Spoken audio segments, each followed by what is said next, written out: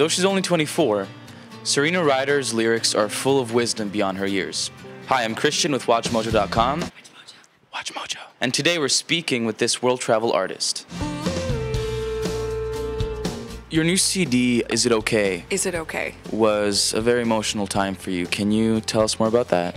We have so much that goes on in our lives all of the time, and I've had the huge blessing of being able to tour a lot in the last little while and live a kind of concentrated life. So there was a lot of different experiences that happened through that, and I was luckily able to articulate them into my songs and write them down. But it's definitely been a pretty intense year for me. So you've been singing since the early age of 7. Can you tell us what drew you to music? It was something that I had always done since I was maybe about 2, actually. I started singing at home. I was singing wherever I went. It was something that just fulfilled me in a way that nothing else did.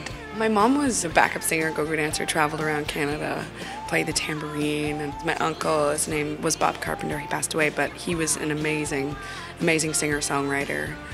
So yeah, in my genes, for sure. Now, apparently, the first song you ever performed was Beat It. I was 2 years old when I performed Beat It. I got up at my sister-in-law's wedding reception and sang. Oh, really? The only 2 words I knew were Beat It. Can you tell us which artists inspire you, and is Michael Jackson still an inspiration to you? He's absolutely inspiring. He's weaved this fantasy land and this kind of energy and he has so much. He's such an inspiring performer.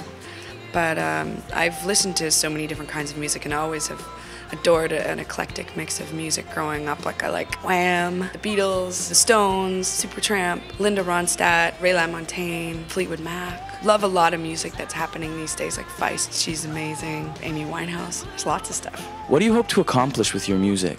To hopefully, in some way, bring other people into their own power, to make them realize that they have God inside of them, they have love inside of them, they have truth inside of them. One of the most profound things is to bring inspiration to other people's lives. I'd also, I want to travel around the world.